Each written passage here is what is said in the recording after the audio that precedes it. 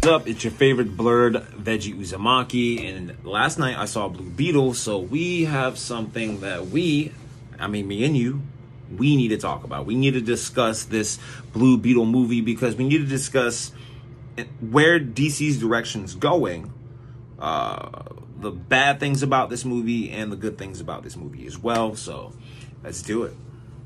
All right, so I saw Blue Beetle last night. So you already know what I'm about to do. I'm about to tell you guys what I liked about it and what I personally did not like about Blue Beetle. Doing these reviews, it's always just so...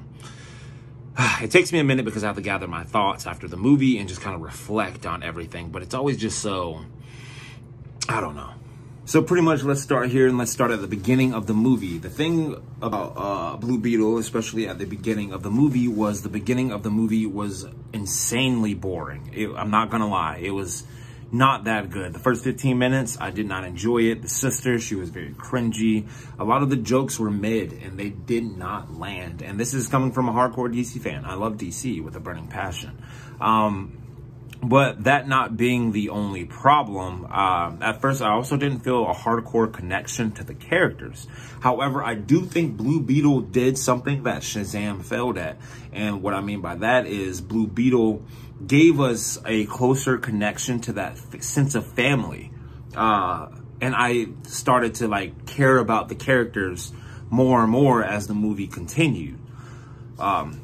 I would say the movie really didn't get good as well until about, let's say, when he brought the Scarab home. When he brought the Scarab home and the Scarab literally went up his ass and attached itself to his spine, I thought that was freaking nuts. When they showed his powers, him flying into the atmosphere and also falling out of orbit and activating his guns and stuff for the first time, I loved that.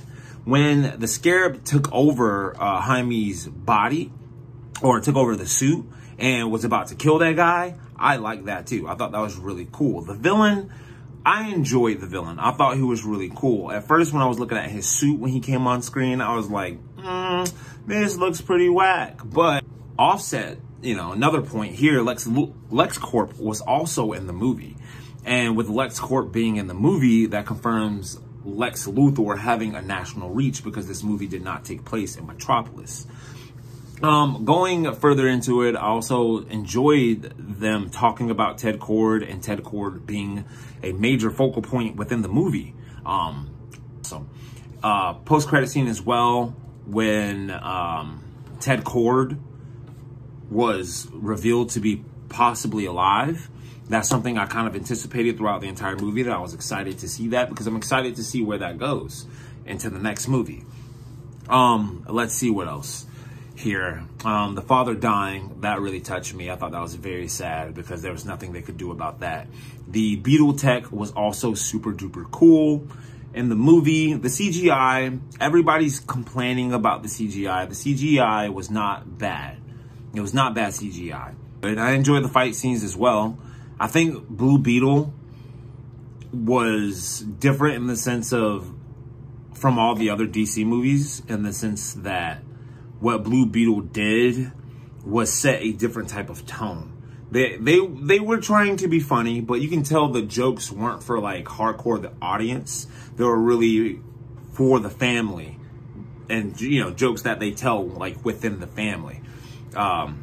I'll elaborate more on my thoughts on the film, but overall, I thought it was a good film. I would rate it like a 7.8 out of 10. That's what I would give it.